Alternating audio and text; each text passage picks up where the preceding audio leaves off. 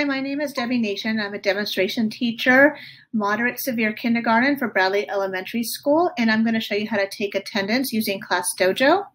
So when you come over to your classroom, you're going to scroll down to attendance down below.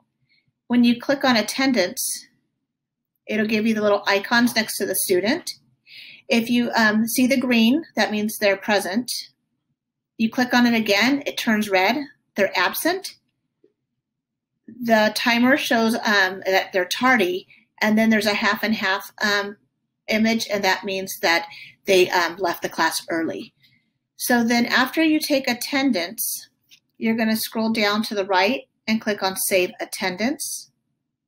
The nice thing about this is it highlights those students that are present, and the students that are absent are shaded in gray. So when you're giving class points throughout the day, say you want to focus on helping others, you're going to give a point to the whole class. They're all going to receive a point minus the students that are absent. You can also go over to the right where it says Options, click on it, and View Reports. Then when you come over here to the right, you see Attendance. Click on Attendance, and it is able to show you what days you took attendance. If I scroll over here to the left arrow, it'll show, for example, on the 17th, I did not take attendance. So I can go back and mark the students. I'll hit Record Attendance, mark the students that were absent on that day, and then I would hit Save and Close. So now it shows attendance is completed for that day.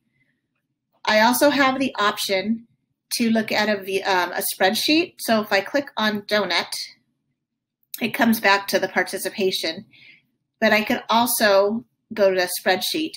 Now I can look at the spreadsheet focusing on the whole month or even just a week. I like to focus on the whole month. So I'm going to come over here to spreadsheet. It'll download that. So now when it opens up, you're going to be able to see your students, how many days they were present, if they left early, and how many days they were absent. It also keeps track of all of the points that you give the students and any of the positive praise that you give them. So this is how you take attendance on Class Dojo. If you have any questions, feel free to email me at deborah.nation@sbcusd.k12.ca.us.